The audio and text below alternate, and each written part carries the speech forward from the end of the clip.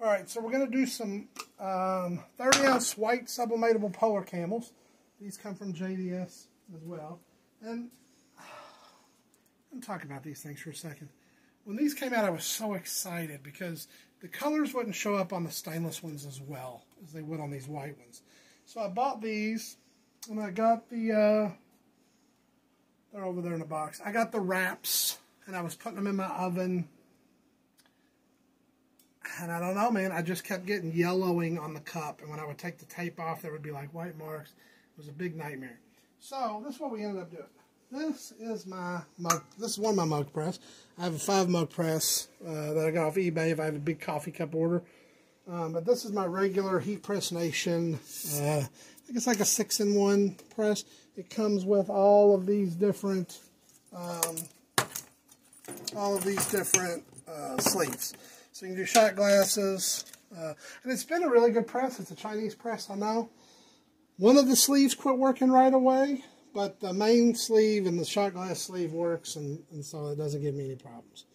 Now, what I've had to do, and I know this is kind of ghetto, fabulous, is I've put a nylon strap on the handle. Okay? So I've got this nylon strap right here on the handle. And then when I put this cup in, I'm actually going to squeeze it with the strap, wrap the strap around this handle, and hand time it with my watch. I know. But it works perfect every time, and I'm getting ready to show you guys the whole process. Now again, back to what I was saying about a paper cutter, this is where your paper cutter comes in. Super, super, super important.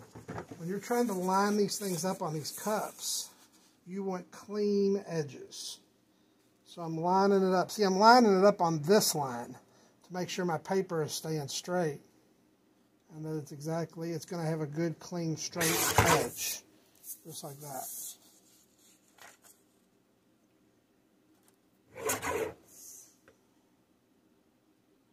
And if your edges are off, when you go to line it up perfect, you can kind of get a crooked image. So those are perfectly square. I mean, they're just perfect every time. Now, the way this is going to work is I'm going to have to do it in 2 different presses, because on this cup, I'm actually putting something on each side. Normally, I try not to do that. Okay? So I'm just... any type of straight edge. I just lay it in about the middle of the cup. And I'm going to take my grease pencil and I'm going to put a mark on each side of that cup. Now the reason being is because those 2 dots are going to be straight across from each other.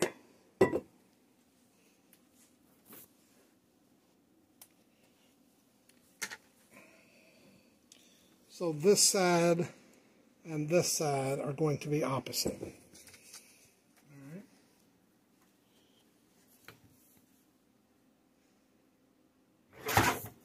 Now, I try to get as little tape on the cup as possible. So when I lay my tape on there, I'm just going to leave just the smallest little amount. Doesn't matter how much tape is on the paper. Just try to leave the smallest amount on the cup. Sometimes on these cups, they can leave little tape marks. So now I can line my little black line up with my transfer tape.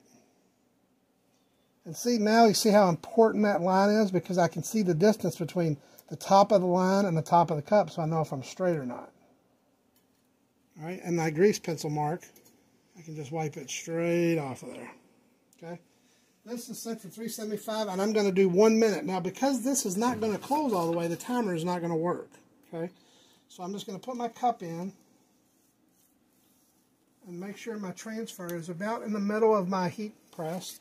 And then I'm going to clamp it. And I'm going to clamp it, I'm going to give it a little pressure, and I'm going to tie this around the bottom as I'm looking at my watch. Let's say 25 after is when it went in. So it's going to do 1 minute. You will need these big boys for these because they will be hot. Actually, the bottoms are not very hot, so we're just going to pull our strap off. And our cup comes right out. Now I can just actually grab the corner and peel that off. And that comes right off.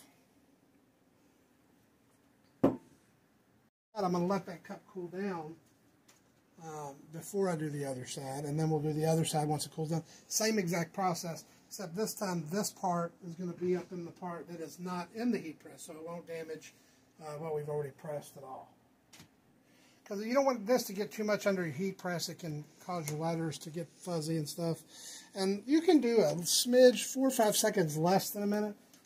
If you go over, it'll brown, and if you go under, your image can be faded. So you want to be as close to on time as you can. So this one's 35, so I'll probably at about 30 start unwinding my strap and getting ready to pull it out. So 20. And you can use a timer. My cameraman was just saying that. Should have an egg timer. Normally when I'm in the zone, I can just use my watch. But sometimes you forget, like I did a few seconds ago. So here it comes out. I'm holding it by the bottom. See, it's not hot at all. Take my thumbnail and grab the corner of the paper, and that comes straight off. And you're good to go.